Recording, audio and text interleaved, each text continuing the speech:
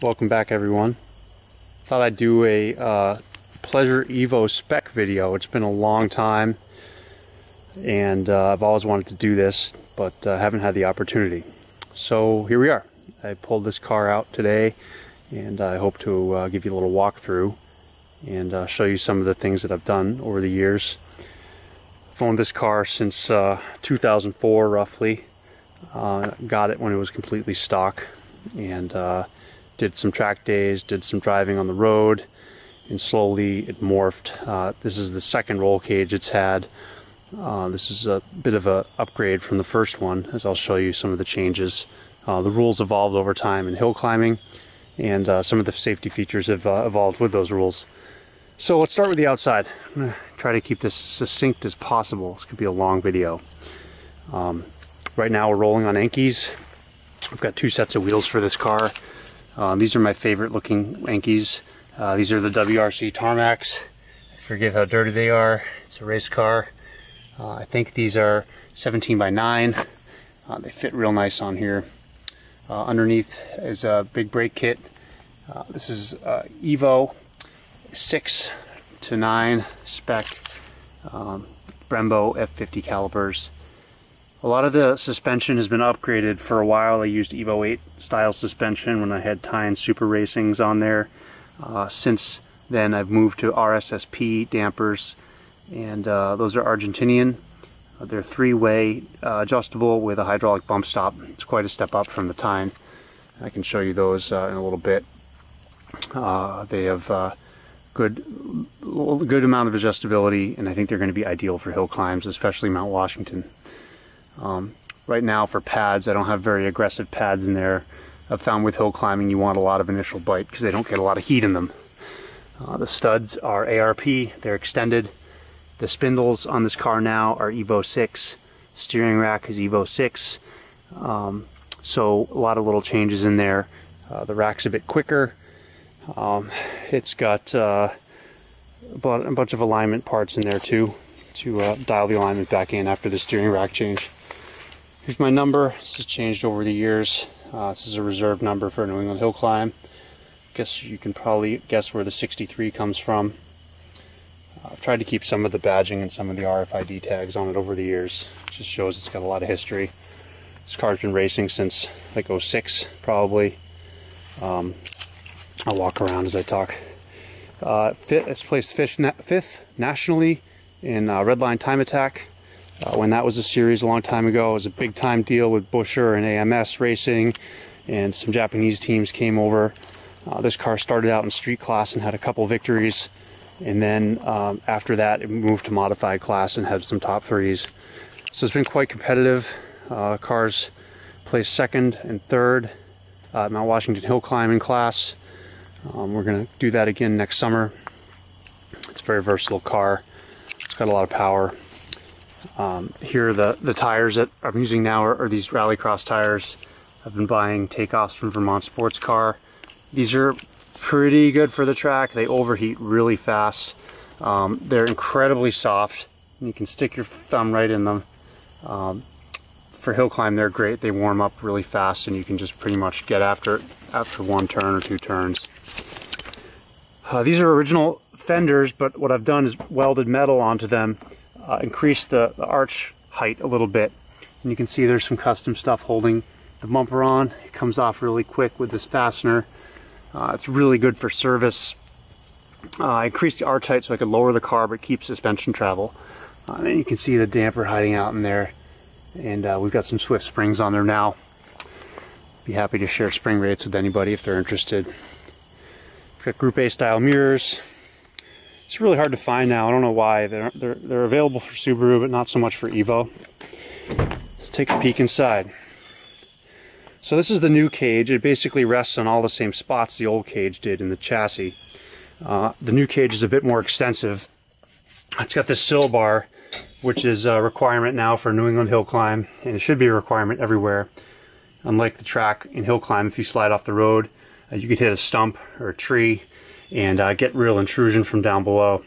So this is a nice safety item to have. Also the X bars on the roof. Again, if you go off and something punctures through your roof, you really want to be safe. So a little bit more inside, moving from safety. This is a Life F88R ECU.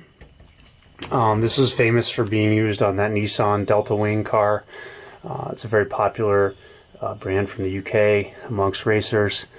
I've got a barometric pressure sensor up there, and that's for the altitude change at Mount Washington mostly. And we've got these nice custom hoses made by BMRS for the car. They're lightweight. What else? It's a very simplified electrical system. You can see there's not too much in here. It's pretty robust. I've got Deutsch connectors pretty much on everything. Could be loomed up a little better, but I've been working on the car. PC680 battery and a nice little case made by Bill Washburn. Hydraulic handbrake. It's got a parking mechanism here, so you can flick it up and pull out this little tab and click it in here. So right now it's in park mode. It's made by OBP. It's not very expensive. It works pretty well. Mostly the reason I went to this is so with the big brake kit I can still park the car and have it not roll away, because with the big brake kit I lost the cable handbrake. The shift tower. I've modified the shift tower. I've added in some length here, which effectively shortens the throw. These are standard cables. They operate a dog box. I'll show you in a second. All these bushings have been upgraded and replaced in here. It's got rally art bushings, which are kind of hard to find now. COM port for the ECU is right there, so someone can just come plug in. We've got some basic switches here. SPA gauge, different map settings here, different boost settings, and a mode setting for the gauge. This is a new seat this year. It's a Momo. I went with that Halo style headrest for extra safety. It's quite nice. It's comfortable. It's a Safari Daytona XL. And also new harnesses, because every time I do a race in this thing, my harnesses happen to be out of date. So you can see the fuel lines run through the back into the trunk, and we can go over there in a minute. Not too much else going on in here. It's pretty simple. I'll show you the cockpit in a second. We have one door panel over there, so I don't get cut in a crash.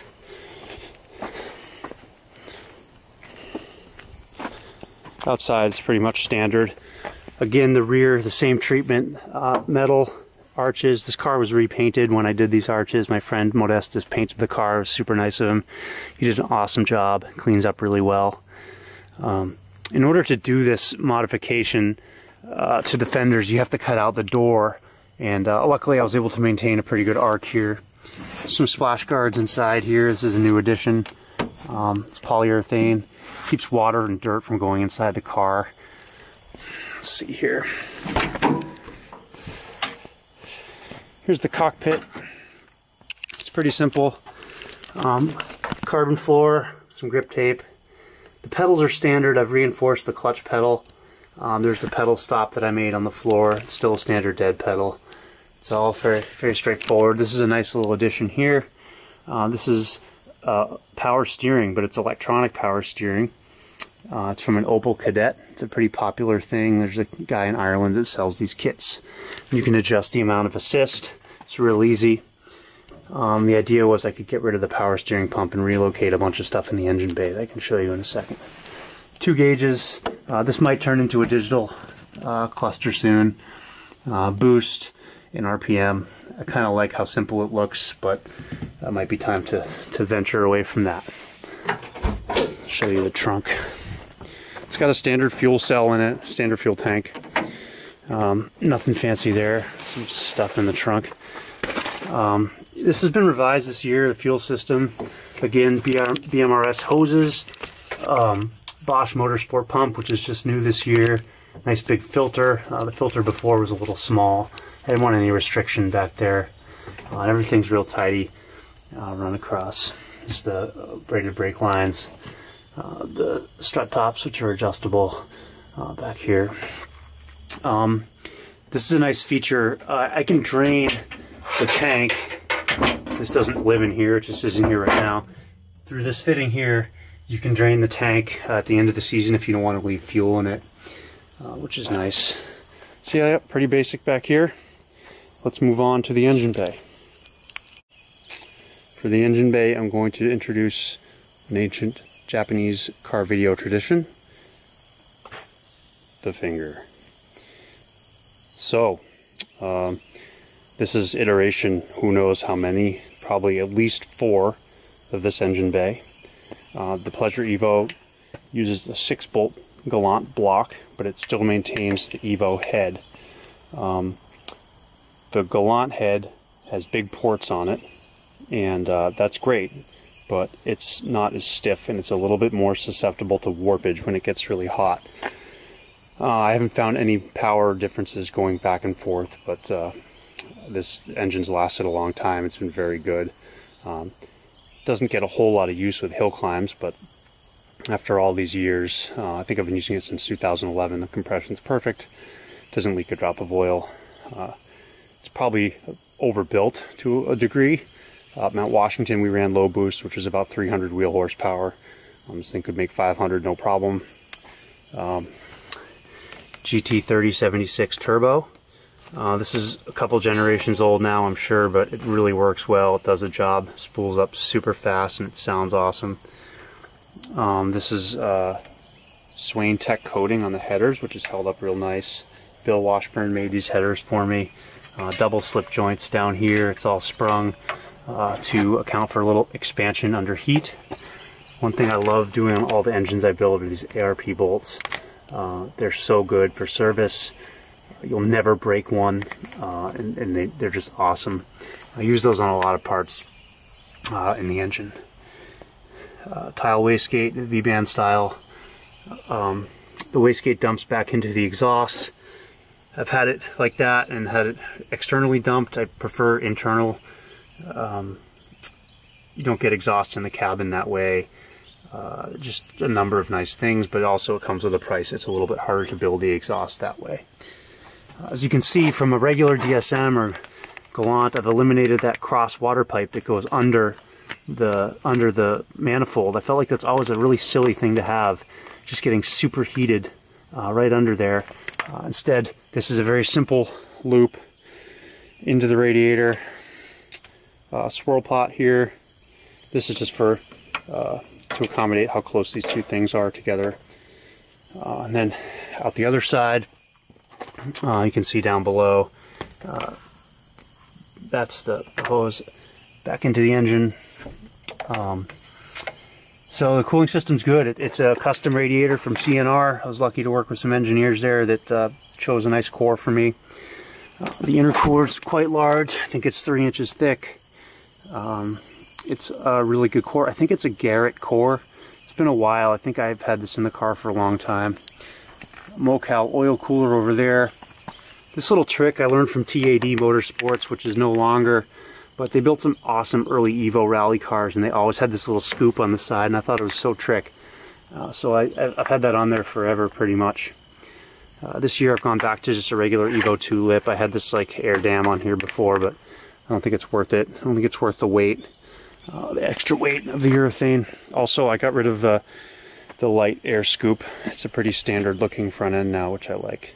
As I get older, I'm sort of going back to a real traditional Group A look. Over here we have Group A engine mounts, or transmission mounts as you might say. I have most of them wire tied so they don't come loose.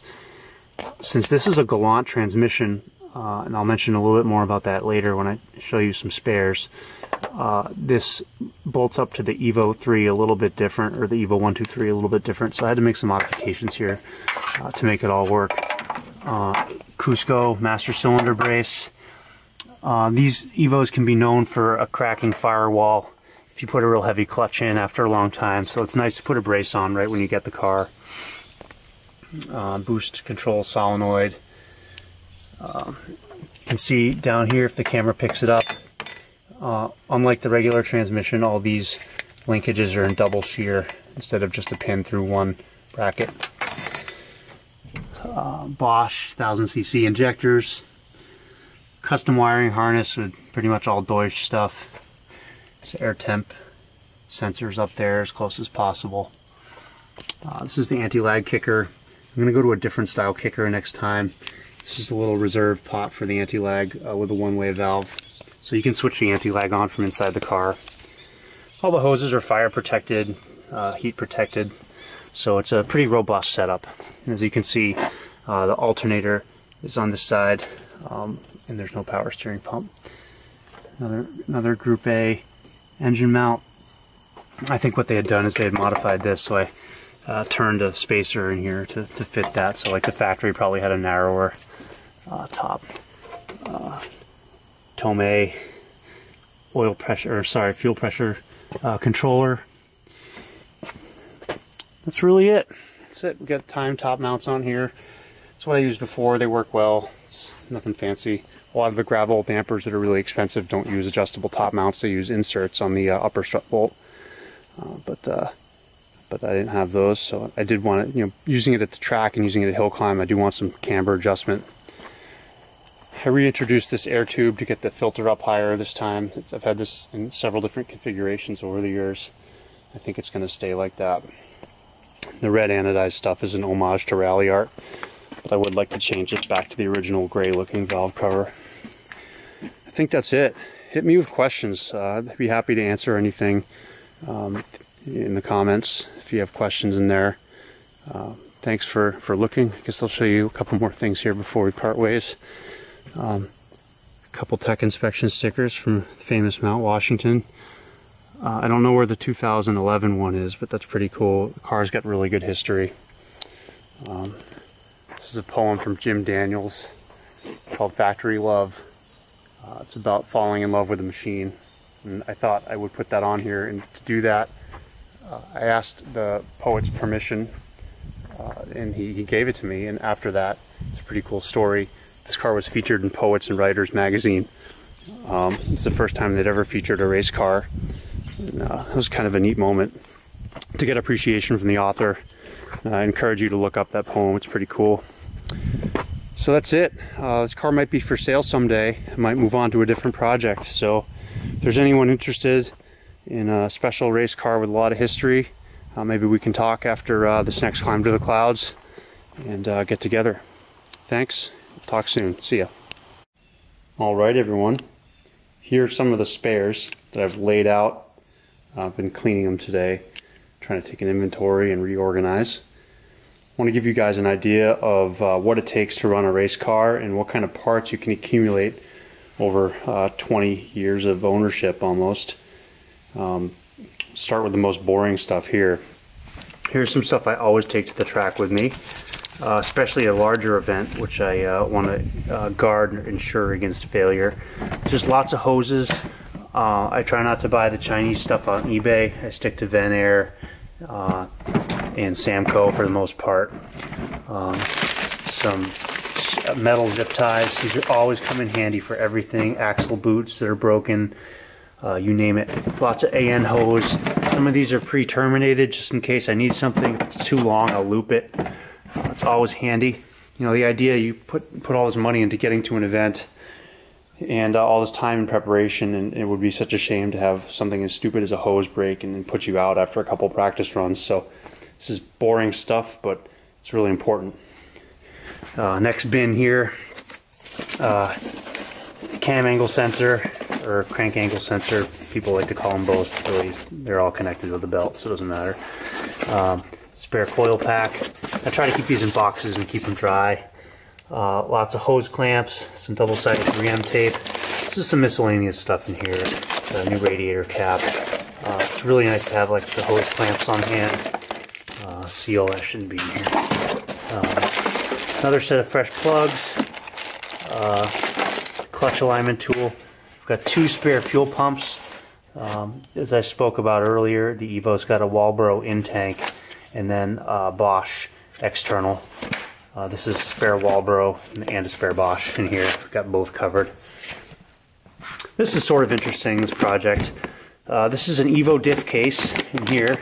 It's been blasted and repainted. These are all the parts necessary to change the final drive ratio for the track. So front and rear, it's got rear diff parts and front diff parts for transmission.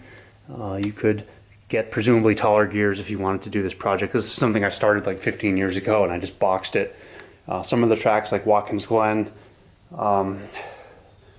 Thunderbolt in New Jersey, I was hitting the rev limiter on this straight. So I thought that if I was going to keep doing a lot of track events in the Evo, that what I would do is build a spare transmission, build a spare rear diff, and swap them out when I had a track event, time attack. This seemed like a lot of work. Again, more transmission parts, spare VCU, spare end cover, sort of boring stuff. Here's some interesting stuff. These are all Mitsu parts, all hard to find now. Seals, throttle body, gasket, a lot of rally art sport parts for CE9A, which are super hard to find. Pillow ball, rear arm, upper arm stuff, lower arm bush kit, all rally art. Here's a Group A engine mount. I bought a bunch of Group A parts years ago and I didn't end up using that spare. Throw out bearings of different types for rally art box. Spare clutch discs, you never know. Spare shifter housing. This hasn't been restored yet. You can see it's a little bit rusty, but it's always good to have. It can easily be sandblasted and sprayed, refinished. Stuff like this, you know, it's going to be 10 years down the road from now. It might be hard to find, so every now and then I see something online. I try to pick it up if it's cheap. Here's another rear diff. This one's been restored and pickled, sealed up on the ends. Fresh bolts everywhere. It's got fluid in it. A nice LSD. You know, if you're at the track or at a hill climb and you're launching the car and you break it, great to have a spare. So also when I put a spare in, I want to just be able to leave it in and repair the broken one. So I try to restore the spares so they can just be left in. They're in good shape. This interesting one here. This is a compressor housing with a 40mm restrictor on it. My friend Ryan made me this restrictor a long time ago. The first climb to the clouds in 2011 required a 40mm. This is for a Garrett 3076R. So this is another nice piece. It's always good to have depending on what kind of events you're doing. Spare center section 3076. You know, the turbo's a little dated now in the car. There's a lot better ones out there. But I have this spare and I have the one in the car. It's working great. So, you know, just continue with this one for now. The car makes plenty of power. Spare tie rod's always great to have. Starters, I don't know why I have two, but I just do. Here's a quick slip-on muffler I made. It just clamps on the standard Pleasure Evo exhaust. I'm not sure, but I think it will take it down to under 100 pretty well, 100 decibels. A couple of the hill climbs in Vermont require that. A couple transfer cases. These aren't super cleaned up or anything, but they're both the right one for the Evo. These are getting expensive. It's nice to have a couple that I didn't spend much on. Tail lights. I don't know how I ended up with those. It's good to have. Really important for hill climbs. Knock on wood, I've never broken an axle in my car. These are OEM. They're restored with fresh boots. I have this like really sweet military ammo case that they live in, and they're all sealed up from water. So all four ready to go just in case one breaks. I've got two spare crankshafts. As I mentioned earlier, the Evo is 6-bolt. These are both 6-bolt crankshafts. These are OEM. I don't think I'll ever use them, but it's nice to have. This right here is a kit that Bill made me. This allows, it's like an alignment jig so you can make new rear control arms because these are custom. So this is a press kit and an alignment kit so you can remake the custom parts. Shift cables, always good to have in case you break one. Never done it, but just in case. As I mentioned earlier, the Evo 8's been, or the Evo has been updated to Evo 8 style suspension. The front end's a little different now. The last iteration is more Evo 6. These struts fit that last iteration. These are Öhlins adjustable. These are Gabs. This is a pretty actually great set of spare suspension, especially for New England hill climb. You could probably still win on this. It's good to have if you send the RSSPs out for service and you want to be able to use the car, or you want to be able to roll the car around, or if you're at an event and you bend something, you can put this stuff in knowing it's not junk and finish the event. I also have a 6-bolt block over on an engine stand. It's ready to go. It's never been honed, so standard bore still, and that could be put into use anytime. Last but definitely not least, the rare stuff. This is a Rally Art dog box. This is a magnesium case. You can probably tell the hue of green the camera's picking up on. You've also probably never seen this part number here. Let's get that to focus. So this is a Clubman Group A Spec built by Rally Art Germany, and it looks a lot like the standard W5M all-wheel drive transmission with a few exceptions. Get a breather port here. You get some extra drain ports on it. Extra breathers. This is dual shear ship linkage instead of one, so it's a lot more robust. Of course, the case is magnesium. These are helically cut gears in here, but the gear angle is a little more shallow for strength than the standard gearbox, so it's a little louder. The gears are wider. It's still a 5-speed. Again, it's a dog box. The input shaft is the same diameter and spline type as Evo 8, so a lot thicker, more robust. The case is quite thick too. So these are super rare. The factory used the Hollinger, but if you were a high-paying customer that wanted a factory-built car, this is probably what you'd get if you had a Galant VR4 in the late 80s. So there's one of these in the car now, and then this is a spare that's freshly rebuilt, never been used. Thanks for watching, and if you have any questions, throw them in the comments, and I'll try to answer them as best I can.